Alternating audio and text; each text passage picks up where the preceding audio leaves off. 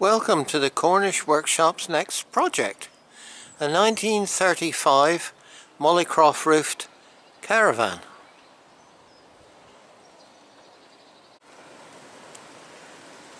This is going to be quite a mammoth restoration. The old girl is in quite a rough state.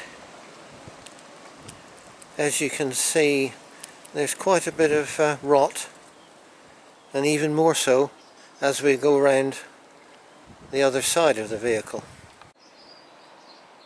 The roof is in very poor state at each end. Quite a few of the main braces will have to be replaced, and the entire roof coverings. When we pan down, you can see that most of the front frame will need replacing. I shall use probably laminated oak to make up the framework. As you can see, it's got quite an interesting tow hitch. It's a Brockhouse tow hitch, axle and chassis, and this can date the caravan to 1935-36 because it's the that type of hitch was only made in those particular years. And I've researched the patent dates on the various hitches that was produced by Brockhouse, and this falls between 35-36, and in 37 they changed them to a different, slightly different construction. So if we come back up through and we go to the other side of the caravan, you can see this is probably the worst side for reconstruction. This entire corner will have to be rebuilt, and I'll show you a little bit more in detail when we get inside. But if we pan down through, you can see that the previous owner has taken off all the outside and most of the inside panels. Most of the actual framework though is in very good condition, and it's only a certain amount of it that will need replacing. As usual with these old caravans, the four corner posts will need replacing, and quite a few bits of the roof timbers, but the actual main structure is reasonably sound. This is the only corner that still has a surviving hockey stick framework on it, which is very, very handy because that can be used as a pattern to reproduce the replacement ones, which I'll be making in laminated oak. We come through the back end, which is in reasonably tidy condition.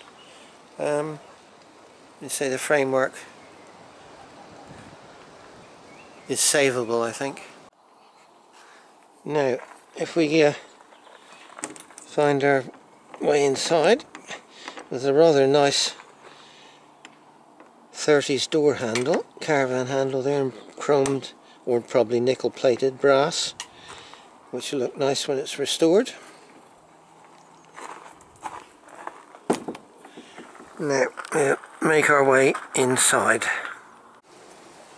So if we start with the doorway, where you can see there is a sweeping hatch in the floor, which accommodates a coconut mat on top of the trap.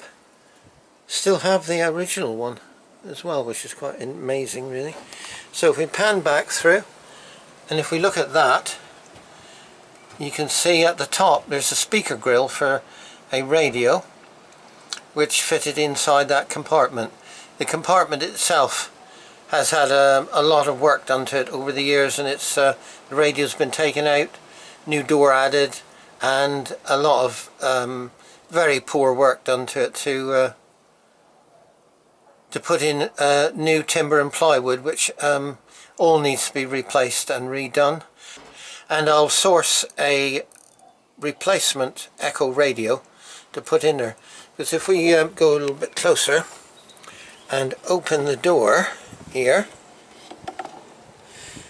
move this rubbish out of the way, if you can see that, that's the original Echo radio label which gave the make, model and date of the radio. Unfortunately, most of the label has been destroyed over the years, but you can still see it says Echo Works, Southend-on-Sea, and a few other little bits of printing there, which is quite interesting. So we come back again. The windows were replaced in the 60s. The original windows were sliding windows, a bit like a sash window, so they'll have to be reinstated. As you can see, the timber roof at the front is in shocking state, but rather a nice little gas lamp which will come up nice. We can pan down through. All of this section here will have to be replaced. It's absolutely riddled with woodworm, so those two doors and parts of the framework there will have to be completely replaced, as will some of the framework underneath the cooker. The door there is savable, but the framework isn't. And if we go up and see the lantern roof section, all that section there on both sides will have to be replaced, as it's delaminated and quite weak. So we'll take out the lantern lights and replace them into some new ply. Now, while we're looking at the lantern Mollycroft, it's quite interesting, and I've never ever seen this before. The actual lantern windows pull inwards, not outwards. Now, I've seen a few pictures of caravans with that on, but never actually seen it in the flesh, so to speak. It's quite a rare system. Very interesting. Okay, now we come back to the cooker, which is a marvellous little setup. It's all encased in aluminium, and there we have an airing panel shelf. We come down to the cooker, which is a beautiful enamelled cast iron with brass fittings. That'll look absolutely splendid when it's restored. And the actual woodwork, most of it is savable. There's a bit of worm here and there, but it's quite nicely done. It's a beautiful little setup, and it looks very much like a bookcase bureau when it's all enclosed up. So let me put that together. Now if we stand back, it's all nicely enclosed in a beautiful cabinet. Now if we pan along a little bit, we come to another cupboard and some drawers.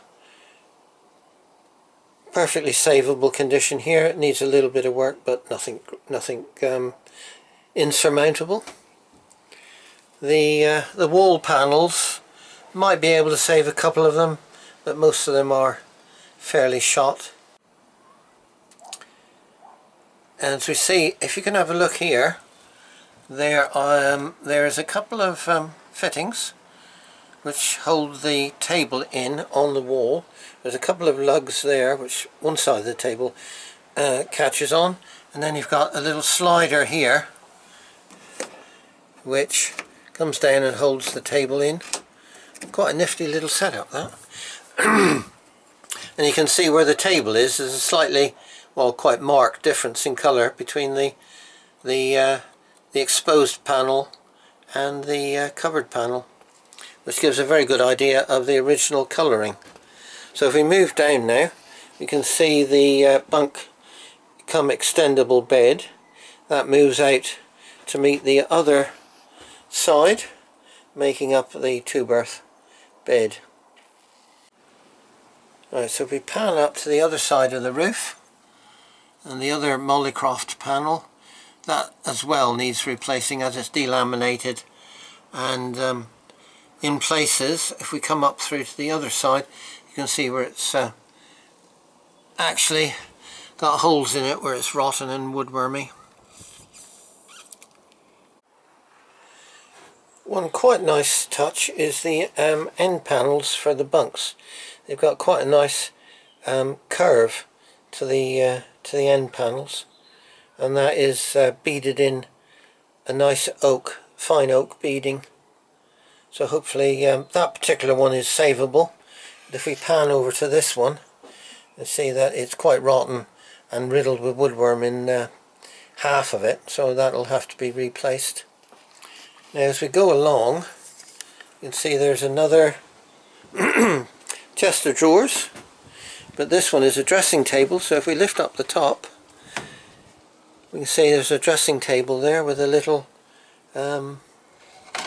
painted in platform for various knick-knacky things, and then you got two drawers underneath and a big cupboard which also covers the wheel arch.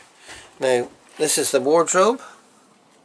Although it may look in quite nice condition, the actual door itself is completely riddled with woodworm. I don't know if you can see it or not, but there we go. I'll try and see the absolute amazing amount of woodworm in it, and it's completely lost its structural integrity. But if you look inside, there's a nice big mirror there, and also most of the fittings for the hanging is still there, and the rest of it is in reasonably savable condition, so that's good. Surprisingly, underneath is in excellent condition. It's been painted originally. It's tongue and groove floor in a quite a turpentine pine, so the worm hasn't even touched that, thank goodness. And the axles, brakes, bearings, everything is in absolutely fantastic condition. And there's a shot of the actual chassis with the bowed section over the spring. Right, you should be able to see there the back plate of the brakes is made of aluminium, cast aluminium, and the actual brakes are themselves, the brake shoes are aluminium castings on aluminium and brass pivots. I've taken one of the hubs off, and the bearings, which have brass or phosphor bronze cages, are in absolutely amazing condition. Beautiful unworn bearings, which is great to have, because they might very well be a hard to obtain imperial size.